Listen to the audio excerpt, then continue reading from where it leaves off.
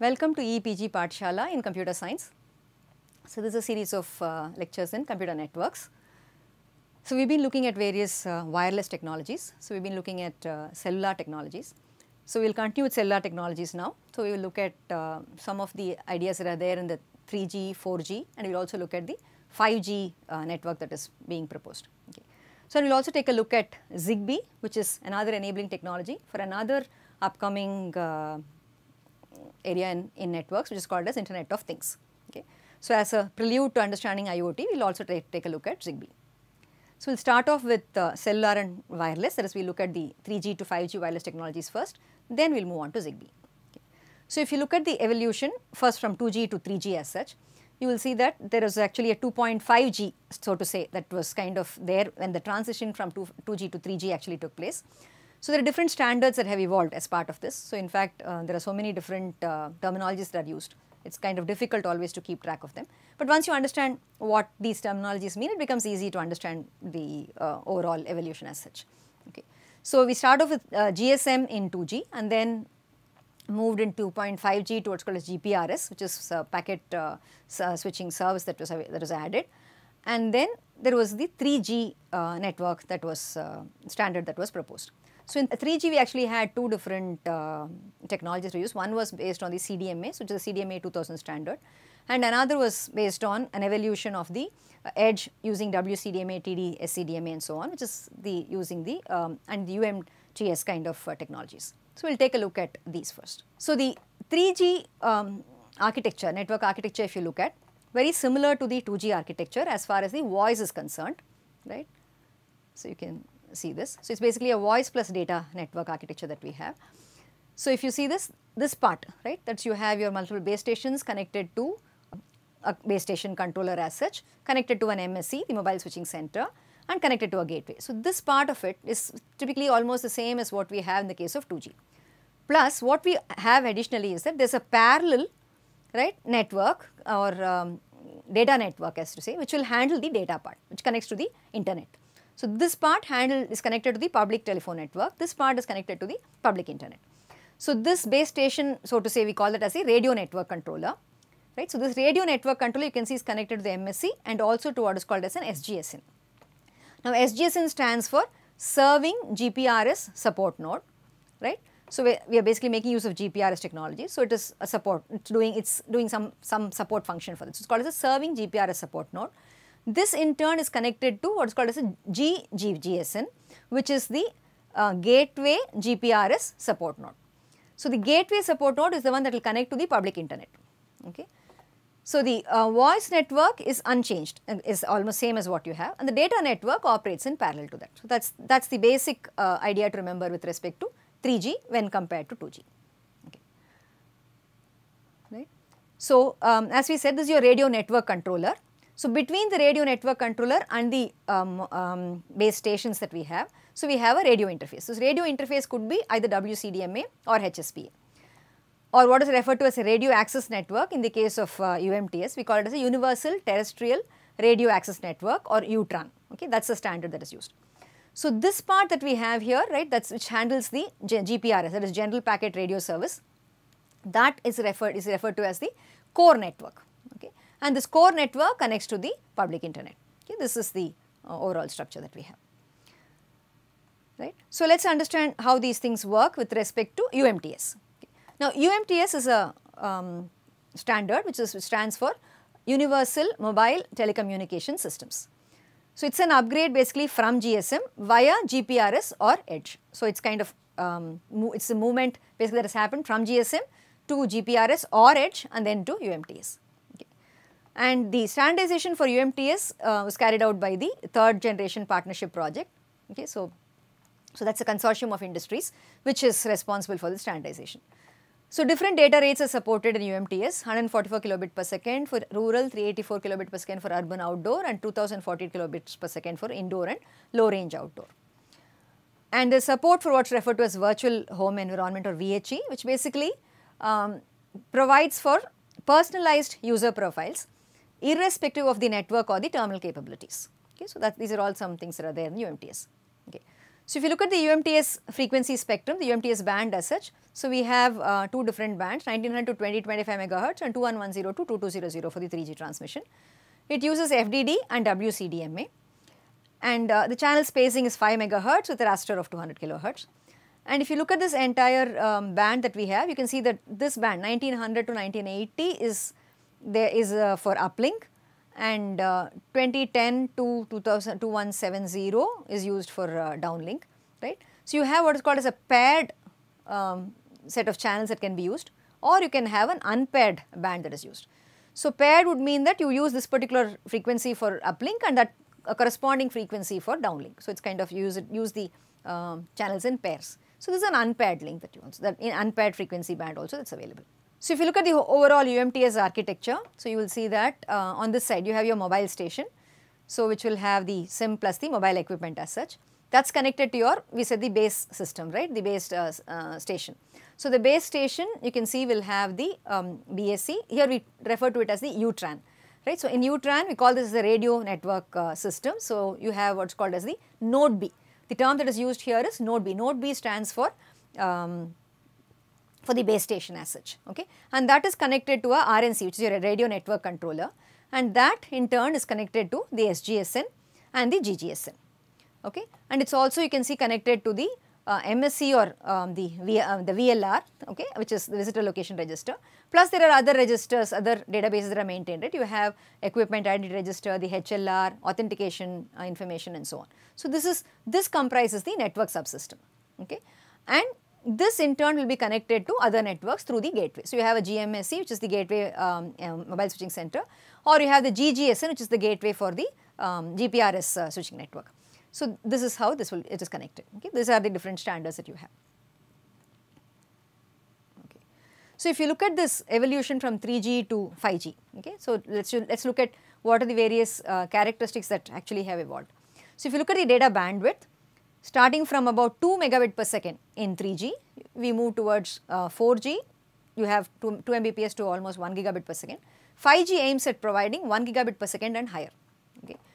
And in terms of the standards, in 3G we have two different standards with WCDMA and CDMA 2000. Here it is a single unified standard that is proposed for 4G, and same thing is aimed at for 5G as well. So, in terms of technology, 3G uses broad bandwidth CDMA and IP technology, IP for the data network, and 4G uses unified IP and seamless combination of broadband, LAN, WAN, PAN and WLAN, okay. 5G proposes to do the same, unified IP and seamless combination of broadband, LAN, WAN, PAN, WLAN, and also WWW, which is wireless worldwide net access as well, web access, okay. And in terms of service that is provided, 3G provides integrated high quality audio and video and data. 4G provides dynamic information access and also support for wearable devices and so on.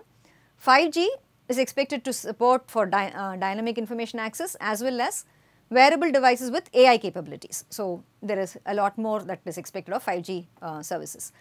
So, multiple access technology that is used, predominantly CDMA, 3G and 4G use CDMA. 5G is expected to use CDMA and BDMA, where B stands for beam division multiple access, where you may divide the beam into different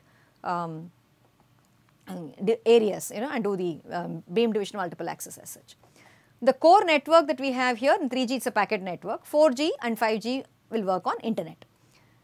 The handoff process in 3G is horizontal. In 4G, you would have, we have support for both horizontal and vertical. So, what we mean by this, when you say vertical, is that even if you move from an 802.11 to a cellular network, your technology, the 4G technology will be able to make the transition from one network to another, which is called as a vertical handoff. 5G also is expected to support horizontal and vertical handoffs. Okay. So, having looked at that overall 3G to 5G evolution, now let us look at a little bit more in detail about 4G. So, 4G, as we saw, it is supposed to support data rates of 100 Mbps to 1 gigabit per second, an average at least 100 Mbps and peak rates of 1 gigabit per second. And it is based on the UMTS 3G technology. So, it is kind of evolution from UMTS upwards, and it is optimized for all IP traffic. So, if you look at the data rates, you can see from 2G where it was of very low order, right? 4G we are moving towards 1 gigabit per second. So, that is the goal, right, for the 2G to 4G. These are typical data download rates that you can expect. So, the radio technologies that are used in LTE, if you look at that, okay, it uses what is called as orthogonal frequency division multiplexing for the downlink and uses what is called as FDMA, a single carrier frequency division multiple access for the uplink.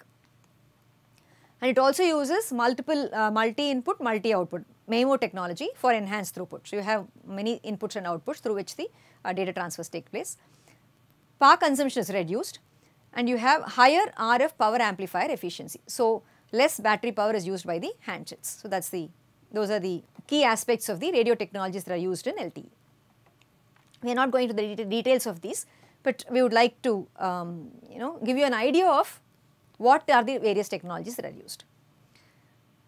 Okay. So, advantage of LTE, if you look at for network operators as such, so they get a very high network throughput, low latency, a plug and play kind of architecture, their operating costs are low and it is an all IP network. So, it is a simplified upgrade path also from the 3G networks. So, those are the advantage for network operators.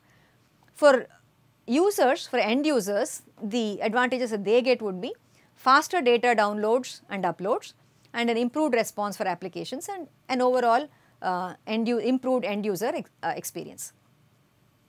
Okay.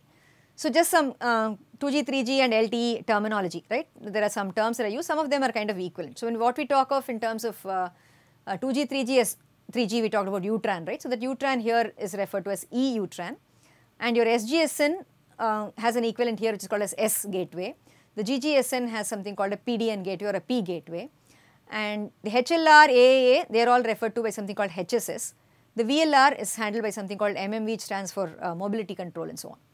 Okay. We know that VLR is basically used for mobility control, so that is given a different name over here. So, similarly LTE and UMTS, there are some terms that are equivalent, so it is easy to, just useful to take a look at these. So, LTE uses a term called evolved packet core, okay. So, the UMTS equivalent of that will be packet switched core network. So, that is your evolved packet core here.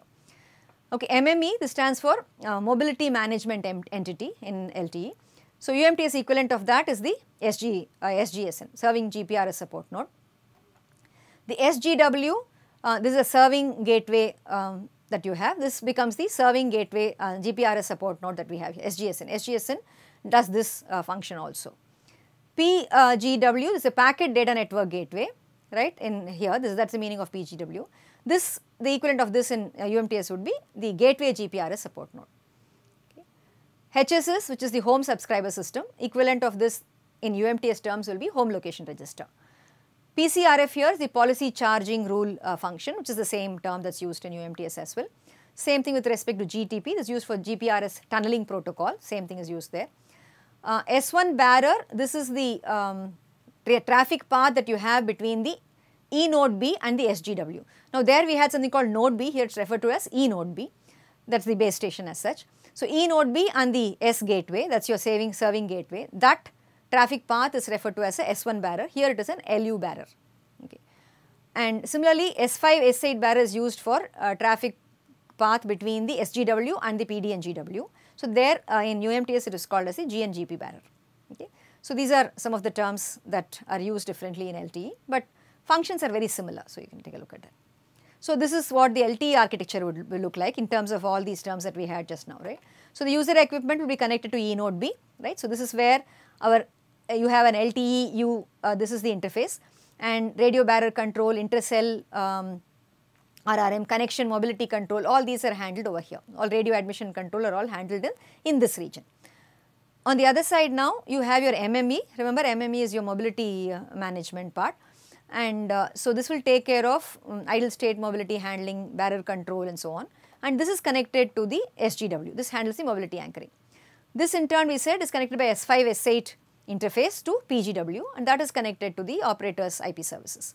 So, the MME will also be connected to the HSS, which will have your home location register information and so on. Okay. So, this is the overall LTE network architecture that we have. So, LTE versus UMTS, if you look at functional the changes that we have. So, if you just take a look at this. So, from GGSN we said it's getting transformed into Part of these functions are going to PGW and part into SGW, the PDN gateway and the serving gateway. Okay, that's how that is moved. So the mobility management is handled over here. Okay, so this is the PGW and SGW are deployed according to traffic demand. Okay, and another very interesting aspect here is that if you look at this part, that is from the RNC, that is the radio network controller function that you have in UMTS. So that is moved to the E node B in UMTS. So this one here, so there is no central radio controller node. Okay, you use only OFDM radio, so there is no soft handover, and the operator demand to simplify that is kind of taken care of here. Okay, and if you look at the SGSN to MME connection that functions difference if you look at. So in MME what we actually have is, we actually split the control plane functions and the data plane functions separately in LTE. So there are no user plane functions which are there handled by this MME, it's only the control plane functions are handled by the MME. Okay. So typically all control information is centralized and pooled and handled by the MME. Okay. And the data plane or the user plane is handled by the PGW and SGW. So those are some of the differences that we have. Okay. Now coming to 5G, right? So that was about 4G. Now coming to 5G, there are certain performance goals that have been set for 5G. So we'll take a look at those performance goals and some of the techniques that people are looking at in order to achieve these performance goals. So one of the first goal is in terms of the data rates to be supported. So we are expecting an average of 300 to 500 Mbps and greater than 10 gigabit per second data rates, and less than a 1 millisecond latency, almost 100% network coverage. So you should not have places where there is no network coverage, whether it is inside a building or wherever it be. And there should be 1,000 times reduction in power consumption. So you should be able to use really low power devices and very long battery usage you should get. Very high reliability in all circumstances, especially indoors. So you are expecting what is called as the 5.9 reliability, 99.999% of reliability. Deep indoor coverage and 30 times higher device density to be supported, and 10 to 100 times the number of connected devices that you should be able to support, and 100 times the average data rate, and significantly higher security requirements. So these are all some of the performance goals of 5G. So technologies that are being considered in order to support these things, okay, we are using what is called as millimeter wave technology and massive MIMO, multiple input, multiple output technologies are being used. Another thing that is being considered is Li-Fi. Li-Fi stands for light, it's a combination of light and Wi-Fi, where the idea is to use light emitting diodes to transmit data, okay, rather than using radio waves like Wi-Fi. Okay, so this is supposed to give even lower power consumption. And then native support for technologies like IoT and M2M. IoT stands for Internet of Things, M2M is machine-to-machine communication. And support for virtualized network functions and techniques like software-defined networking, and which are new paradigms that are coming in now. And device and application specific network architecture, that is, you should be able to have device-to-device communication also taking place. Similarly, vehicle to communication, so vehicle to everything, maybe vehicle to vehicle or vehicle to some other device, vehicle to person, whatever it be. So those also are being considered. And there is broadcast networks are being considered, spectrum sharing and splicing, there are some very interesting thoughts that are going on in that area. And the service creation time also is to be reduced by 99%. So how is it that that can be achieved? So those are some things that are being looked at. Okay. So that's about our 5G. So you can see that from the 3G to 5G, there's a lot of evolution that has taken place, and there are a lot of interesting things that are happening. So we need to keep abreast of these new technologies that are coming up, okay, and understand how we can build network systems which are using these things. Okay. So next, moving on to another wireless network technology, which is called as ZigBee. Okay. So cellular networks was large areas, right? So now we are talking about ZigBee, which is more of a small area kind of, so you can look at it more as a PAN kind of a network, personal area network kind of that type of network. So ZigBee is actually a standard that has been designed for control and sensor networks. Remember, we already talked about something called Bluetooth, right? So ZigBee also performs a function which is kind of similar to Bluetooth, but it was realized that Bluetooth and your WLAN 802.11 was not really suitable for certain functions. So it was then that the ZigBee alliance was formed, and they came up with a new standard which is called the IEEE 802.15.4 standard, okay, for a new technology called ZigBee. Okay. So, it basically operates, as I said, in the personal area networks space and for device to device networks. So, the connectivity is essentially between small packet devices. So, the applications are typically like control of lights, switches, thermostats, appliances. So, in these cases we expect to use ZigBee. Okay. So, the ZigBee Alliance as such is basically an organization basically a consortium of end users and solution providers who are responsible for the development of the standard. And so, their goal basically is to define the standard for reliable, cost effective and low power wireless applications. Also developing applications and network capability utilizing this 802.15.4 packet delivery mechanism. So, that is the goal of the ZigBee Alliance as such. Okay. Now, coming to the characteristics of the ZigBee network. So, it is supposed to be a very low cost network, low power consumption, low data rate, relatively short transmission range, very highly scalable, reliability, provides reliability, reliable data transfer, and has a flexible protocol design which can be suitable for many applications. So, these are the basic characteristics that ZigBee has. So, different applications that have been envisaged for ZigBee and that are being used for ZigBee as such. So, starting from consumer electronics where TV, VCR, DVD remote control, PC and peripherals to connect to your mouse, keyboard, joystick and so on, home automation, security, your HVAC and then lighting, okay, closures, all these things, toys and games for consoles, portables, educational purposes, so on, and the personal healthcare, monitors, diagnostic sensors for health related monitoring, and industrial and commercial monitors, sensors, automation control and so on. So, there are a huge set of applications for which these ZigBee networks can be used, and they are all low data rate radio devices that are the target. So, these devices we should be able to talk to or communicate with. So, that is the idea here. So, if you look at the protocol stack, the ZigBee protocol stack as such, so you can see that the protocol stack gives us a lot of specifications starting from the physical right up to the application. So, at the physical layer we have certain standards that have been defined, then the MAC layer is defined, okay, the MAC, the media access control layer, and then the ZigBee Alliance. So, this is part of your 802.15.4 standard. The ZigBee Alliance also gives us directions for the middle layer, that is for the APIs to be used, how security is to be handled and how the network is to be formed, whether it is a star topology or a mesh topology or a cluster tree topology, what kind of topologies are to be supported. So, these are to be handled by the ZigBee Alliance. I mean, these are being suggested by the ZigBee Alliance, and the application of course is left to the customer. So, if you look at the details of the 802.15.4 architecture, that is, we said that this part is the 802.15.4. So, we are looking kind of zooming into this last two layers.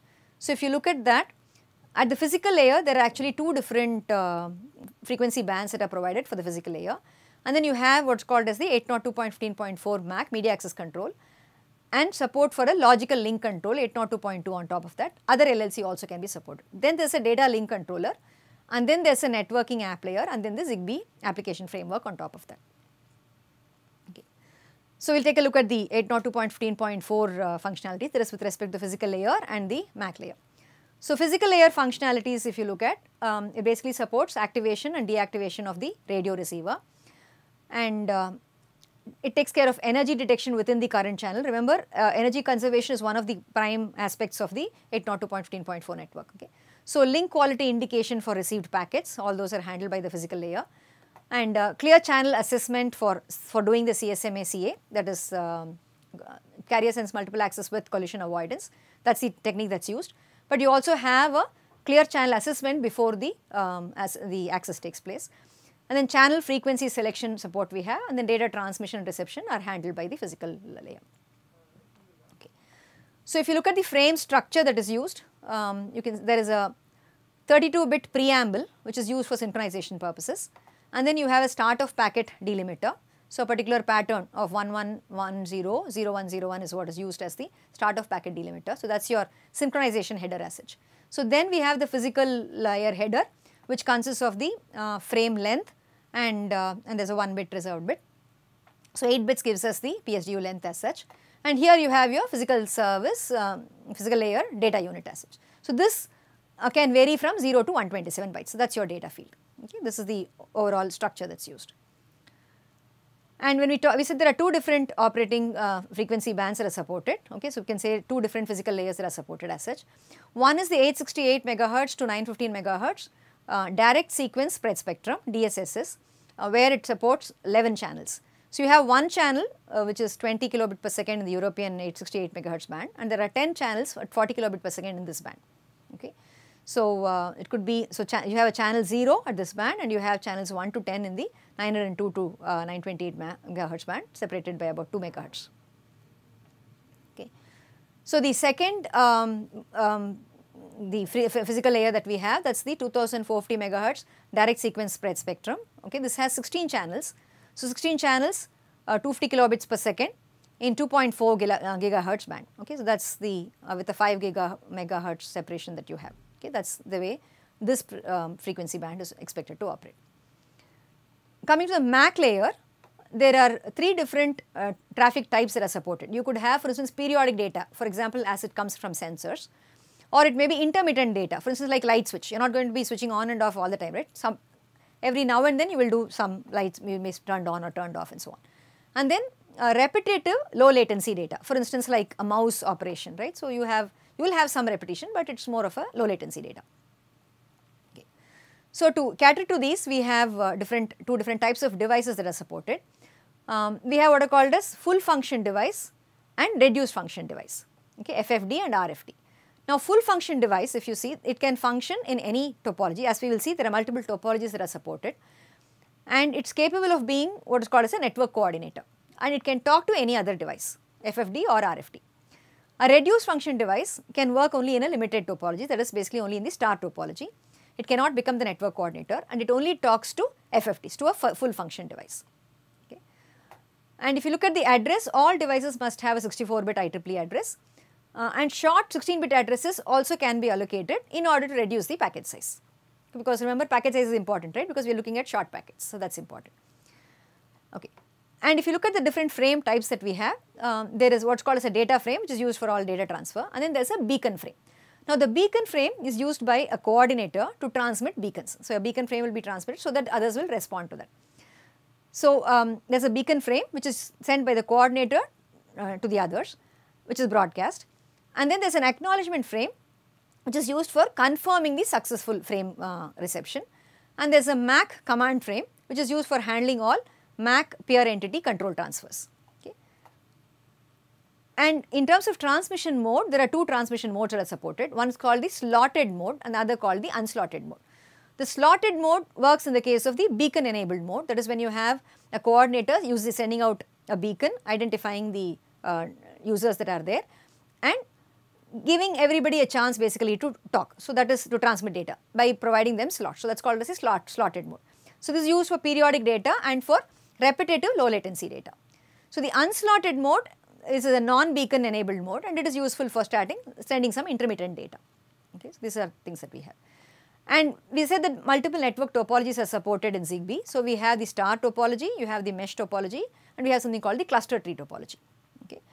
So, you can look at this, the yellow one you can look at as a coordinator, it is a full function device, and these violet colored nodes are the reduced function devices. So, this is basically how they will get connected in the different topologies.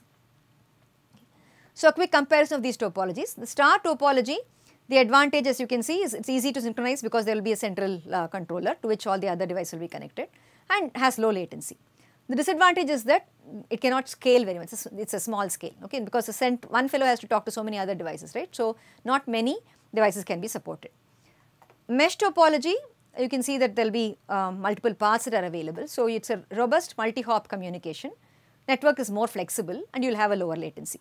The disadvantage of course is that you will have to do a route discovery because you need to find a path to go from one node to another node. So, route discovery is important, that can become costly, and you need to store routing tables and so on. So, you need to have storage for routing tables. So, these little devices that we have, ZigBee devices, they should have storage capability as well. Cluster tree, this is, you can see it is kind of combination of both in a sense.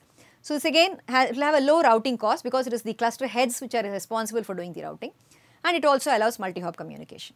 So, disadvantage of course is that the route reconstruction is costly and latency may also be quite long. So, that is with the cluster tree. Now, coming to a comparison of ZigBee and Bluetooth. Now, we already said that they are kind of used for PAN networks in one sense, but there is a difference in terms of the applications for which they are used. Okay.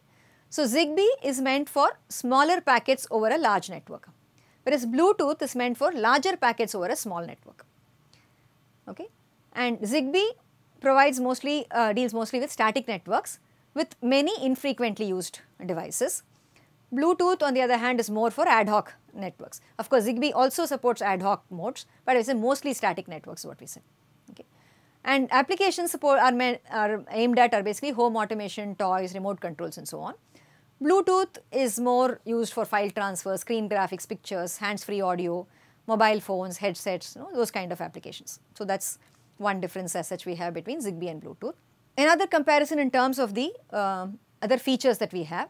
So if you look at the power profile, Bluetooth is in terms of days, whereas ZigBee is expected to have a power profile of the order of years, okay, at least months. Okay. And complexity, Bluetooth is much more complex, ZigBee is a much simpler protocol. So nodes per master, right, but we said you have one central node to which many can be connected and how many can be there in a single network and so on. So Bluetooth, you see in a PicoNet we had only about 7 nodes that can be connected, whereas ZigBee expects to support up to about 64,000 nodes that can be supported. Latency here is the order of 10 seconds, here it is a much smaller latency, 30 milliseconds to 1 second latency. Range 10 meters in Bluetooth, here we are expecting 70 meters to 300 meters. Extendability, ZigBee is extendable, not so with Bluetooth. Data rates that are supported, you can see Bluetooth will give you a higher data rate, whereas ZigBee is meant for a much lower data rate, 250 kilobit per second. Security, both support security. Bluetooth uses 64-bit and 128-bit security. ZigBee uses 128-bit AES, Advanced Encryption Standard, and application layer security. And in terms of the frequency ranges and the purposes for which they are used, this is more of a comparison with respect to ZigBee, Bluetooth and other technologies as well. So you can see that for text, graphics and so on, right, in those kind of applications 802.15.4 the ZigBee is used, and so 802.11b, right, for long range communication. So you can see on this axis I have short, the range that is supported. So short range to long range, right, both can be supported with the 802.15.4. 802.11 is meant basically for long range communication. Bluetooth you can see is meant for short range communication. So more, okay. And if you look at, if you divide it as LAN and PAN, for LAN you can have 802.11 as well as the ZigBee being used. Okay. PAN, if you look at similarly, you can use 802.15. which is Bluetooth, and you can also use ZigBee, right. But of course, the data rates that you have will be lower for ZigBee and you will get higher data rates for Bluetooth. Okay. So that kind of gives you a comparison between ZigBee and Bluetooth. So that should give you an idea of how the system. Okay. So it gives you an idea of when you need to choose ZigBee and when you need to choose Bluetooth. Okay. That is the idea. Okay. So to summarize, we have looked at two different things in this session. So we have looked at cellular networks, we have looked at the evolution from 3G to 5G, we have looked at a lot of terminology that is associated with 3G to 5G. In fact, we say it is an alphabet soup that we have, right. So many alphabets that are used to indicate so many different terminologies that are used over there. So we gave an idea of what those different terminologies are, okay, and the basic architecture in terms of how the data transfers are handled. We also had an overview of the ZigBee protocol, which is used for low rate PAN kind of applications, and so we looked at the protocol stack of ZigBee, and we also saw a comparison of ZigBee with Bluetooth. Okay. So that is basically what we have done in this particular session. Thank you.